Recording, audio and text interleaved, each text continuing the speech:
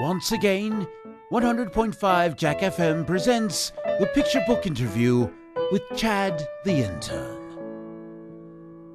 Hello. Hey, it's Lisa Lampanelli calling. Hi, Lisa. How are you? Good, how are you? Excellent. Performing at the Pearl at the Palms, February 13th, 8 p.m. You can go get tickets at palmspearl.com. When's the last time you were in Vegas, Lisa? Literally 1 year ago. So this bumped me up to Valentine's Day because I'm so special and sweet in every way. What do you do on Valentine's Day normally? Me? Oh, I like it rough, I like somebody to hit me in the privates with a shovel. But this year I may change it up a little. What do you think? I think, that's always a good start. The shovel, I like that, or pickaxe. Whatever works. Well, what's cool? Actually, joking aside, I'm actually engaged this year for the first time in about 50 years. So I actually have love in my life. I heard that, and I thought that was just a rumor. So that is true. That is not a dirty rumor. It's absolute truth. I'm engaged to a big Italian, and he's going to come with me out to Vegas, and hopefully he'll like the show enough to not hit me with an open hand, because that's what the Italians do. Well, congratulations, first of all, but I have to say that that kind of goes against your book, Chocolate Please. Exactly. I feel like such a liar. I write the book Chocolate Please. Now I'm engaged to a white guy. But here's the deal, though. He is Italian. So in most parts of the South, he's still considered colored, so I think we're okay.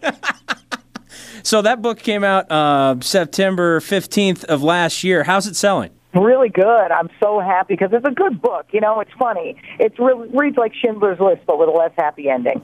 Oh, jeez. Well, and it's adventures in food, fat, and freaks. So I get the food and the fat. What's the freaks all about?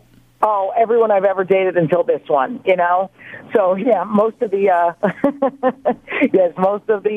details of my life are in the book. So definitely, if you want to know more about LL, Amazon.com, bitch. So now you just kind of open up. I mean, obviously you're not shy on stage, so I imagine the book is very similar. Oh yeah, dude. I mean, I tell it all. I tell all the details. And it's good because I also go backstage about all the roasts, behind-the-scenes stories about all the roasts I did for Comedy Central and the Friars Club. So, people get stuff like that. But while it is, deep and it's, definitely delves deep into my personality, it's still funny because people are paying for punchlines. They don't want some, Mackenzie Phillip tell-all. Besides, I wasn't cute enough for my father to have sex with me.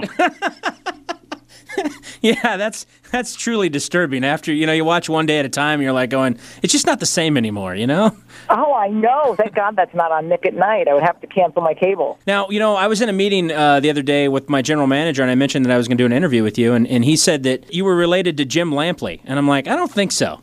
No, I'm not. I'm not related to anybody famous or who could do anything for me. That's why I've had to scratch and claw my way to the top, mister. So I don't even know who Jim Lampley is. Is that a sort of a football player or something? No, he's a sports analyst kind of guy that's been around for 30 years and stuff. And I was like, that does not make sense to me whatsoever. But you know what? I'll ask her. What the hell? Because That's right. Yeah, I don't know nothing about any sports except tonsil hockey. You got a million of them. I know, right? I'm here all week. Try the deal.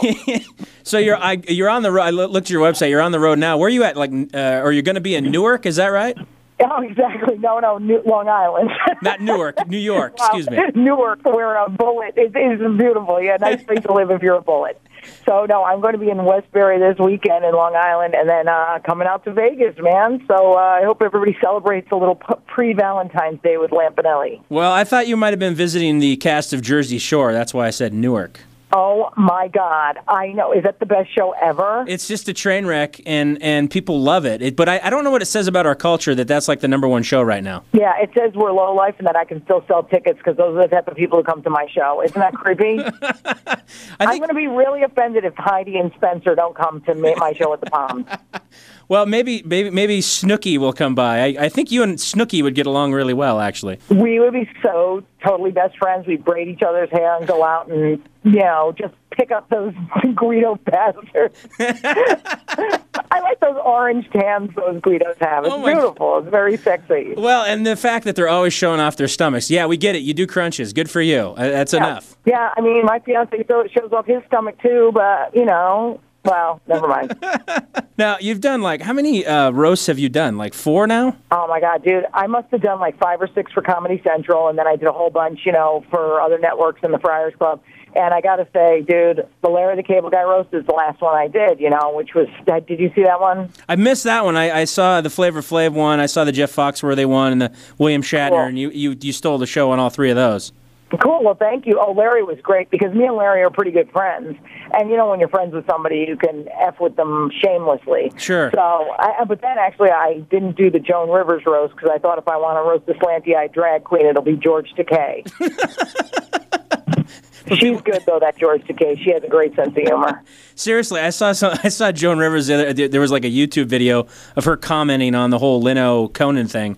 And, man, the plastic surgery thing has gotten way out of hand with her. I know. Isn't it horrible? It's like Kathy Griffin's in close second, Yeah, exactly. I don't think the only thing worse debacle of plastic surgery would be Michael Jackson, I think, at this point. Oh, I know. It's like funny because I'm not getting any work done. I don't care. You're a comic. You're funny. We ain't getting parts. We're not Carrie Underwood or this Taylor Swift.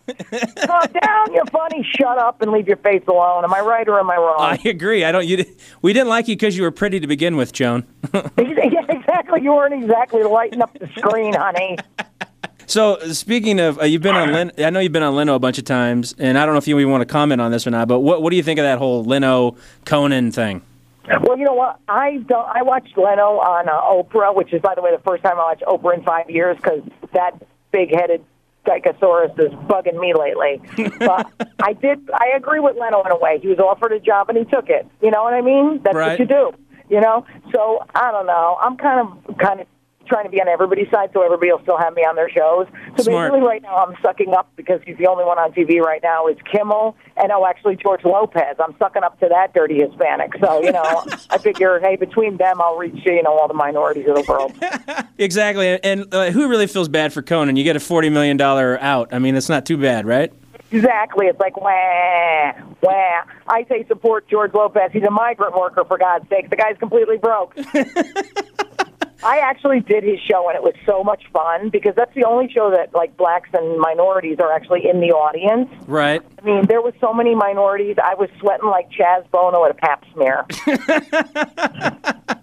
It's horrible. Can you imagine poor Cher, what poor Cher is thinking right now? Oh, my God.